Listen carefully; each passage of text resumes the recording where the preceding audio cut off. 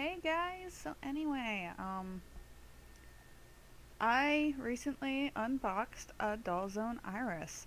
I don't have a lot of posability pictures yet. I had gotten this doll and I've been so busy and I've had this footage for a while and I just needed to get this video up here because it doesn't make sense for, like, it feels like I've had her for like about a month now. But oh my god, I am in love with Dollzone bodies. Seriously. It's my third one, well technically my fourth doll from Dollzone, and the posability is so gorgeous. So I had gotten her from Mint on Card. I ordered her like about a week after I ordered my Bertha, Samantha, and Heavy Rain. But she went in with the same order, I think it was like February 12th maybe, it was submitted to Dollzone. And like she came in to Mint on Card at the same time, but I didn't pay her off because I kind of really wanted the Heavy Rain order first. So like I wasn't even expecting her, and the second I paid her off, like Mint on Card got her out to me really fast. Like I'm really loving working with Mint on Card. And she came with a box, which was green this time. I was kind of wondering if she would or not, because I know my Heavy Rain didn't, but he was an event doll, and but he was small, like she's tiny. And you get the little certificate card, which I think is really awesome to have a print of the doll. And a little booklet, which I have never actually sat down and read one of those books yet. But their pillows are really nice. They're all lacy pink. And she also came, during the event, this was still the event that was going on for Heavy Rain. I had gotten a silicone cap with her as well. It was free. And right now I'm doing this on my art desk, so sorry for the messy looking desk. Like I put it on a little blanket so it wasn't so bad. But this time I actually found scissors to open a doll. Yay. There's lots of tape wrapped around this critter.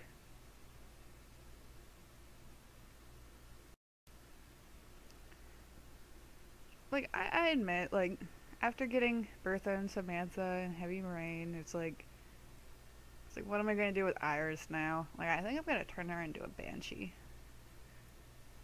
Like, I haven't did any YouTube videos on my doll channel for a while, and I'm sorry. Like, I keep meaning to. Like, I'm really busy, but I need to make her a wig. I have a little red wig for her, but I'm not really feeling it, so I do have some wool laying around that I had recently combed and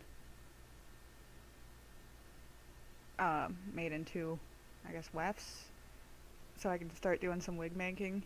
I'm thinking about doing wigs for my Bertha and Samantha as well with the same hair. So you guys get to learn with me because I've never done it before, and I'm gonna record it, and hopefully it's not terrible. But anyway, Iris, she is awesome. She is cool. Like, just look at that little, she just coils up so nicely. Like, I see her posed beautifully with a Quarto dragon. Like, they'd be pretty good proportions. Like, Quarto would be like a little small in theory, but like on a small scale. Like, they're about the same-ish size, but her arms and everything is just so tiny. But she, like, even though she's so tiny, she feels so solid and nice. Like, I still don't feel like I'm gonna break her. Like, I'm just loving Dollzone. Like, the resin feels like awesome quality. Like, the posability is just so beautiful. So it's just the way her legs sit. Like, I love that extra hip joint she has in there, so she can get her legs up a lot higher. And I love my other dolls, the Bertha and Samantha body, which I don't remember if I did a posing video on. I think I only did the Bleak World one for the art body. But I know that was planned. And I'll probably do a separate video to show her off too, but oh, I love those hip joints and his knee joints, like everything. Like she poses so beautifully and so like almost organically. Like her legs can cross, and it's very, very pixie-ish. Like she poses great for what she is, being a little fairy critter. Like I kind of was, when I first got her, I couldn't decide which head to get, whether I wanted to go the Iris route or what was the other one? Oh, I already forgot her name, but the other one, I think it started with an I too. But then they came out with 2 more heads, and I was like, I would have liked one of those better, but oh well. But she is pretty awesome. You know, the wings move pretty well too. Like I don't know if I want to keep them on. I might just make my own wings to put on her, but she's just so tiny. Like seriously, it's awesome. And I like how their head caps work. Like they fit in there really well and they work. Like I'm not a huge fan of the ones that have the hookup for the S-ring in the back of the head, because I feel like I'm going to break it if I'm trying to remove it. But it's just tiny little peanut joints. Like if I would ever make my own ball joint doll, it's like, I am glad I have Dollzone as like inspiration of this is how joints should work, because I don't know, they're just awesome. It's just the way her arm moves, like it just feels very smooth. It seems like you can get a lot more natural poses out of her. But I definitely see her as a banshee or something, some kind of ghost. I don't know, like I'm thinking white hair, maybe bright blue haunting eyes, even though you can't really see her eyes that much. And probably have her in a dress, kind of like they had in the promo pictures.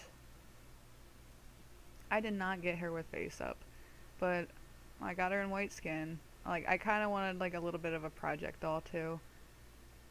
I don't know when I'll be getting my Mini Kitty, Miss Kitty, and Angela order yet, but those are the only other dolls I have been waiting for, so I do have them on layaway, so it'll be a while till I have them paid off. But if they come in early, I'll probably do an extra payment on them. But I am not expecting to see them for quite a while anyway. But I can't wait to play with Miss Kitty and Mini Kitty's bodies too. Like it's just incredible. Like after having some of my other dolls, it's just so nice to play with something just with so much mobility, and it's like not frustrating. It's like I don't even need to wire this or suede this. It's just I can do whatever I want with her.